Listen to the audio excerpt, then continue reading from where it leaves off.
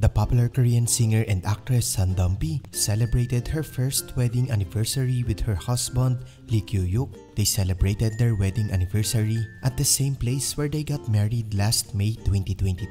This is at the Grand Hyatt Hotel in Seoul. They shared intimate photos of them together while celebrating their special day.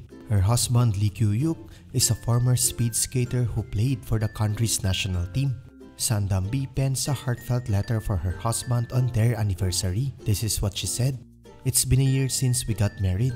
Time really flies. Many things have happened in the past, but because you were by my side, I feel so comfortable having you on my side. In the past, I always thought happiness was far away, but when I was with you, I remember that happiness was near. Thank you so much for living with me without Chul Yoon Sonny. Being with my brother reminds me that I want to grow into a better person. Let's work hard and love each other. Respect and love you always. Be a soulmate like a friend." Sun Dong-bi and Lee Kyou Hyuk got married last May 2022 after being together for only a few months, but actually have known each other for more than a decade and dated back in 2011. They broke up back then, but they remained friends throughout the years. They rekindled their relationship in late 2021 and got married after a few months.